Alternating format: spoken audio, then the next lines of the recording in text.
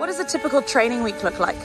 Training week for us would involve 4 to 5 days on the water, and then on top of that we have our fitness training, so that would be 3 days in the gym and then 2 to 3 days of cardio work, either running or on the bike.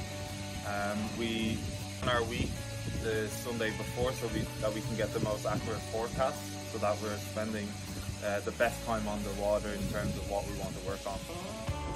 Could you tell me a bit about what you do to keep fit off the water?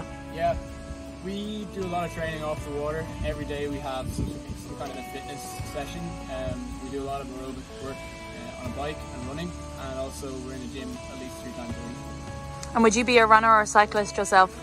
I'm more of a cyclist than a runner, yeah. I do mostly cycling. I might have the odd agility session running, but yeah, mainly cycling. Well, West Cork is a really good place. The Dublin Mountains are pretty good too. Yeah, during the winter we spend a lot of time here in Dunleary before we head off to somewhere a bit warmer, so that we can spend more hours training on the water. It gets quite difficult here. Once we get to mid-November, December, it's very cold and a lot of time it's too windy. We train with training partners, so we can get some comparison when we're on the water. It's a racing sport, so you always have to try and compete against other people who are affecting the race course and react to that.